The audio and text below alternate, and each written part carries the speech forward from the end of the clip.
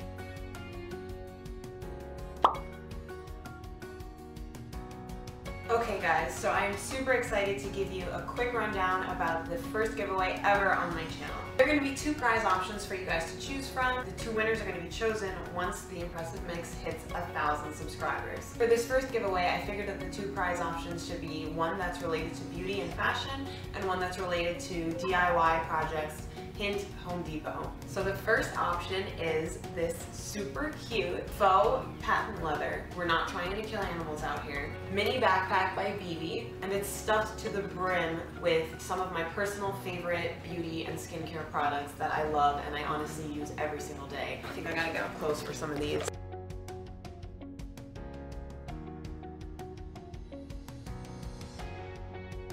And the other option is going to be a $50 Home Depot gift card. If you or someone you know is a DIY person or they're into home improvement, or honestly, if they're anyone who has a house or an apartment or any sort of day-to-day responsibilities within their living space, you'll know that $50 at Home Depot can go a long way. So if you want to win either one of these, then all you have to do is subscribe to the Impressive Mix, and then whenever you're watching any videos on my channel and you see this clip that you're watching right now, then just make sure that you give a thumbs up down below and then leave a comment, let me know which item you want and tell me why. So that's it guys, thank you so much for watching. I hope you enjoyed the video and I can't wait till we hit 1,000 subscribers. There's going to be a lot of good stuff coming your way, I promise, and I'll see you in the next one.